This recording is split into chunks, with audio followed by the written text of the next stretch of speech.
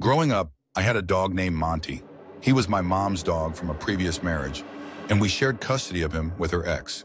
Monty passed away when I was 6, and I was there when he took his last breath. I'll never forget that sight.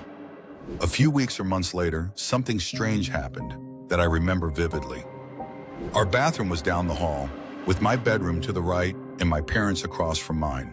Past a baby gate were stairs leading downstairs. One night after going to bed, I woke up needing the bathroom. Though I felt a strong urge to stay in bed, I eventually got up with my headlight on.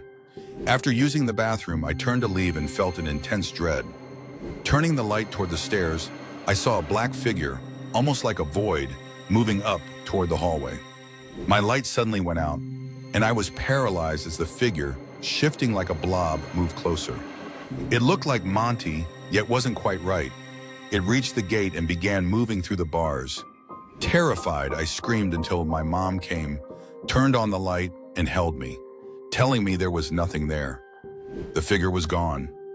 My light came back on, and the dread faded. To this day, I'm unsure what I saw, but I'm certain it wasn't my dog.